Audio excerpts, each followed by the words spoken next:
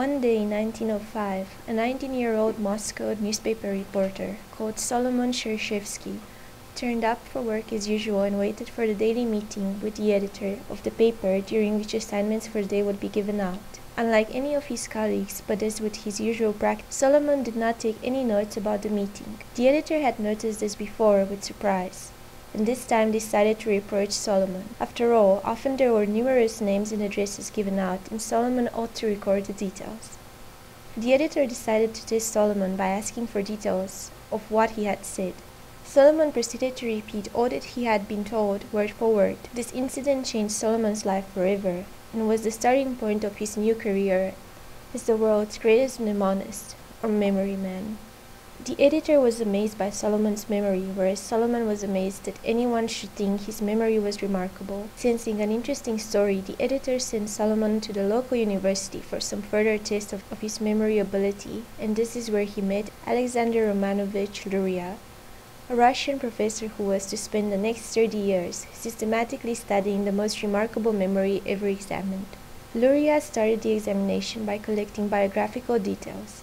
Solomon, a Latvian by birth, was in his late 20s, and his father owned a bookstore, and therefore, not surprisingly, his mother was well read.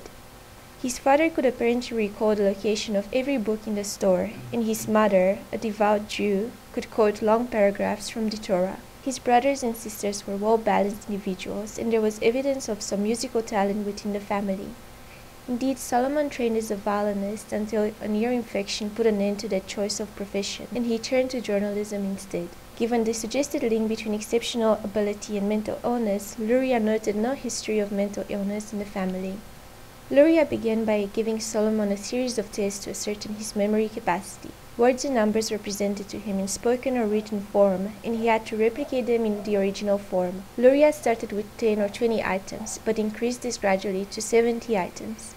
Solomon recalled all the items perfectly. Solomon could also report the letters or numbers in reverse order, or determine which letter or number followed another in a sequence. This is known as the serial probe technique, whereby a list of letters or numbers is read out, and then one item is repeated, and then the item that follows has to be recalled. This can be conducted as a test of short-term memory. Most people find this task extremely difficult, especially with a long sequence of items, but Solomon had no difficulty with it. However, with Solomon it was discovered that he was using a different system of remembering the items. Not one based on normal acoustic or sound processing, but one that involved images or pictures. This also meant that once learned, Solomon would remember the sequence of items indefinitely, whereas most normal participants would have little recall for the items beyond the minutes that the experiment would take. Luria began to present Solomon with different memory tasks. Most people find meaningful words far easier to recall than nonsense syllables or trigrams, 3 consonants with no meaning, but Solomon had no problem with any of them. The same findings occur with sounds and numbers. All Solomon required was a 3 or 4 second delay between each item to be recalled. In order to test the capacity of memory, researchers have devised a technique developed originally by Jacobs in 1887 called the serial digit span technique. This involves gradually increasing the items to be remembered until the participant becomes confused and can no longer recall the items in the correct order. If you try this, you'll find that the typical digit span is 7 plus or minus 2 items. However, with Solomon it was Luria who became confused, since Solomon appeared to have no limit to his digit span. Luria arranged for Solomon to return to the university for further tests of his memory. At this session, Solomon could recall perfectly all of the previous items he had learned.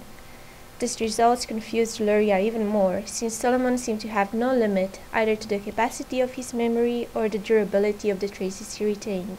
Luria couldn't measure either the capacity or duration of Solomon's memory, both of which can usually be tested fairly easily in a laboratory. Even more amazingly, Luria found out 16 years later that Solomon could recall the items learned at his original sessions.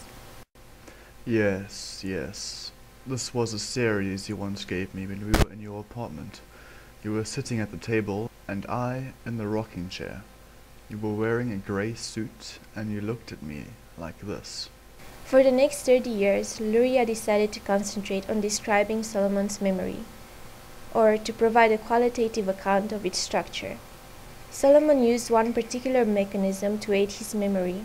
Regardless of the type of information or its form, Solomon always converted these items into visual images. Providing Solomon was given the time to convert the items into images, there was no limit to the capacity or duration of his memory. A table of 50 random numbers would typically take him about 3 minutes to commit to memory. Solomon had an amazing memory. He even had memories dating back to his childhood that few of us possess. It is suggested that our memories of our first few years aren't because we haven't learned to encode the material due to a lack of development in terms of memory and/or speech. However, Solomon encoded his memories in a different way, and since this ability was innate, he possessed it at a very early age. Solomon reported memories from lying in his cot as an infant when his mother picked him up. I was very young then, not even a year old perhaps. What comes to mind most clearly is the furniture in the room. I remember that the wallpaper in the room was brown and the bed was white. I can see my mother taking me in her arms. He even recalls his smallpox vaccination. I remember a mass of fog, then of colors. I know this means that there was noise, most likely a conversation, but I don't feel any pain. Of course, it's impossible to discover the accuracy of these memories, but their vividness certainly suggests an element of truth. Luria reports that Solomon often had difficulty with encoding or processing information if there was a distraction during the encoding process. This included the experimenter merely saying yes or no to indicate whether Solomon had heard an item correctly.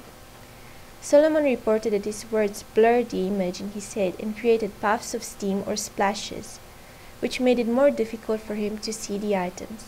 Later, during his stage shows, coughs in the audience would have a similar distracting effect. It seemed that all information created an image in Solomon's head, regardless of whether or not he wanted it to. Psychologists have consistently shown that the use of imagery is a particularly effective technique for improving long-term memory. Solomon seemed to have a particular visual ability related to synesthesia. Synesthesia is a form of combined perception where two or more senses become intertwined. This means that when one of the senses is stimulated, it automatically triggers another sense that acts involuntarily. For example, days of the week may be associated with particular colors. There is no explanation for why the senses intertwine.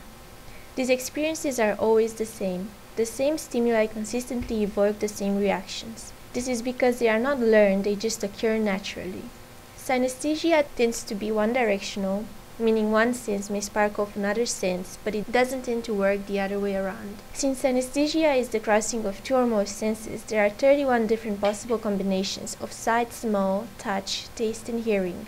Most people experience the fusion of only two senses, but Solomon appeared to have 4 senses joined. Only his sense of smell did not intertwine with his other senses. The ability Solomon possessed to form visual images for words was the key to his remarkable memory recall. Whenever he heard a word, whether it made sense or not, an immediate visual image was created. He reported that even if he heard the word green, he would see a green flower pot. With the word red, he would see a man in a red shirt waving towards him. Blue conjured up an image of someone waving a blue flag from a window. Even nonsense words conjured up immediate visual impressions that he could continue to see clearly years later. When Solomon was asked to listen to tones or voices, he saw images. An example of this is the report he gave when asked to listen to a tone of 30 cycles per second at 100 decibels. I saw a strip 12 to 15 centimeters in width, the color of tarnished silver. Gradually the strip narrowed and seemed to recede. Then it was converted into an object that glistened like steel. Such examples clearly show how synesthesia worked. Repetitions of tones months later led to exactly the same images being recalled. Every sound he heard summoned up a memorable visual image with its own distinct form, color, and taste. Solomon's recall of numbers worked in a similar way. He reported the shape of the number 1 as being pointed, firm, and complete, the number 2 as being flatter, rectangular, whitish in color, and sometimes almost gray. Numbers also produce more concrete images. The number 1 was a proud, well-built man, number 2 was a high-spirited woman, and so on. For Solomon, vision, taste, touch, and hearing all merged together. Later on in his career as a professional mnemonist, Audience tested him with nonsense words or foreign languages, and even these unfamiliar words produced sensations of taste, touch, or vision. The method of loci is a mnemonic or memory enhancement technique that Solomon used in order to remember items in a particular sequence. The method of loci refers to objects to be remembered that are imagined in known locations and dates back to ancient Greece, where orators would use it to remember long speeches. In order to use the method of loci, you need to imagine a familiar route or location. Solomon often used a street or road in his hometown in Latvia or a well-known route in Moscow. Once imagined, the images to be remembered need to be placed at points on the walk. Items are distributed at various locations, such as in houses, by gates, trees, or shop windows. In order to recall the list, you need to retrace your steps and see the items placed there. Solomon's amazing visual memory meant that he had no difficulty retracing these walks. For him, it was as though he was actually walking along the route. On the few occasions when he failed to recall an item, he explained that he had placed the item in a location which made it difficult to see on retracing the route. Sometimes he placed the item in a dimly lit spot, say in the shadows of a tree, and therefore he would not notice the item in question. For Solomon, these mistakes were defects of perception, or not seeing the items on the route, rather than defects of memory. One example of this involved the word egg, which he placed against the white wall and then failed to spot on retracing his steps. When Solomon later became a mnemonist, he became more careful at placing objects in appropriate places, and mistakes such as these became rarer. When it became clear to Solomon that people might be interested in his memory ability, he quit his newspaper job and became a professional mnemonist, performing his memory feats on stage. Audiences often try to catch him out by giving him nonsense or made-up words to recall. He recalls one of his most difficult performances when he was asked to recall a long series of repetitive syllables, over 50, such as M-A, V-A, N-A, S-A, N-A, S-A, V-A, M-A, and so on. Solomon stated, No sooner had I heard the first word than I found myself on a road in the forest near the little village of Malta, where my family had a summer cottage when I was a child. The third word, damn it, the same consonants again. I knew I was in trouble. I was going to have to change paths in the woods for each word, but it would take more time, and when you're on the stage, each second counts. I could see someone smiling in the audience, and this too immediately was converted into an image of a sharp spire, so that I felt as if I had been stabbed in the heart. Despite his reservations, Solomon still managed to reproduce the sequence correctly. 8 years later, and without prior warning, Luria asked Solomon to repeat this monotonous list of syllables, and he had no difficulty whatsoever. As a mnemonist, Solomon tried to simplify this recall technique in order to speed up his memory performance. As mentioned, he ensured that the mental images were clearly seen, and he also developed a shorthand system of his images. He tried to create images that were less detailed. Solomon found that he could still recall the words and that the less detailed images took less time to encode. Using such techniques, he could recall words in a foreign language, meaningless mathematical formula, and nonsense syllables. Luria was adamant that Solomon's memory was an innate characteristic, that he had been born with it. The use of mnemonic techniques during his stage performances were simply devices to enhance and speed up his natural ability to satisfy a demanding audience. Solomon's incredible visual memory ensured that he could perform bodily feats due to the power of thought. This was no idle boast, and he could regulate his heartbeat and even his perception of pain through imagery.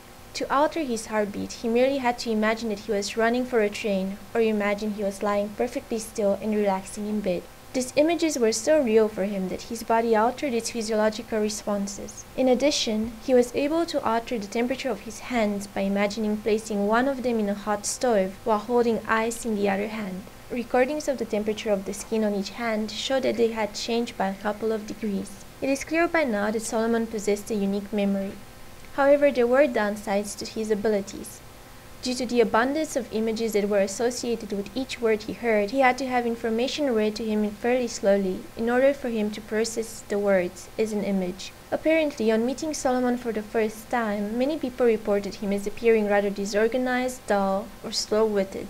This was certainly true if he was read a story at a fast pace. Solomon found that the array of images of each word created meant that they collided with the images of the reading voice and those of any extraneous sounds. The result would be a complete chaos of images. A simple passage of writing sometimes became a Herculean effort of processing. Skim reading a passage or taking just the gist of a passage seemed beyond him, since every word summoned up a rich array of images. Solomon found it impossible to single out most important or key points from text. Each detail in any text produced further images that often took him further and further away from the central point of any passage. He was very poor at processing abstract ideas as well. To Solomon, everything was processed visually.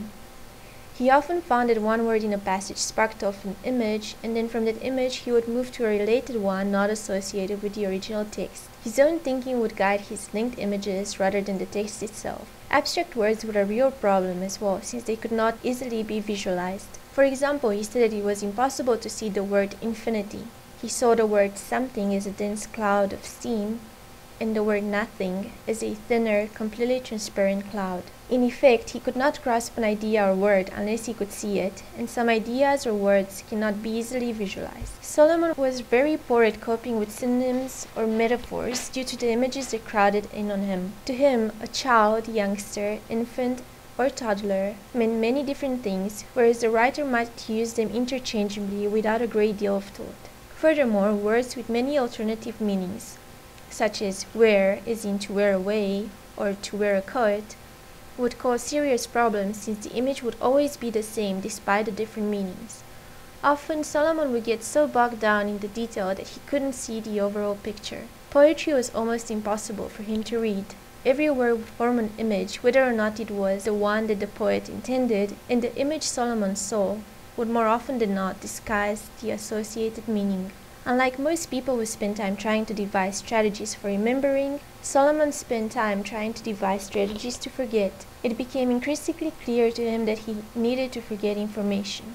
After becoming a professional mnemonist, when he would give several performances a day in the same venue, Solomon found that he was having difficulty organizing all the material he had to remember. Solomon developed a number of strategies to try to overcome this. He deliberately tried to restrict the images that he used to aid recall. He tried to focus his attention and limit the images to the essential details that he would need to recall the item to be remembered. He still remembered the material perfectly, but did not need to encode all the rich details that each item would normally evoke. Although this helped, he still needed a way to completely forget material rather than just code things in a simpler form. One way he tried to forget was to mentally rearrange material on paper that he had remembered on previous performances. He then imagined screwing up the paper and throwing it away.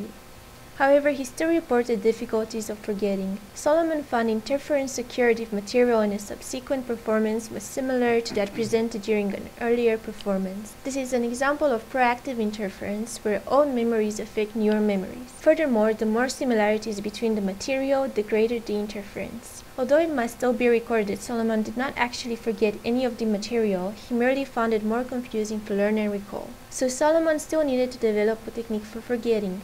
He realized that many people wrote things down in order to try aid recall, which to him seemed ridiculous. Nevertheless, he wondered if he might write things down in order to forget. He reasoned that if something was written down, there would be no reason to continue to remember it. He tried this technique and then discarded the pieces of paper, even burning them on occasion. Unfortunately, he could still see the numbers on the charred embers. It seemed to Solomon that he would be forever affected by the inability to forget, and this became an increasing worry to him. Solomon's life was a paradox. His greatest ability was also his greatest handicap. His amazing memory meant that he found it difficult to forget, but despite this, he did appear slow and forgetful to others. His memory created practical difficulties for him on a day-to-day basis, and he continued to have difficulty distinguishing reality from the images created in his head. He spent hours each day daydreaming on a journey through his remarkable memory.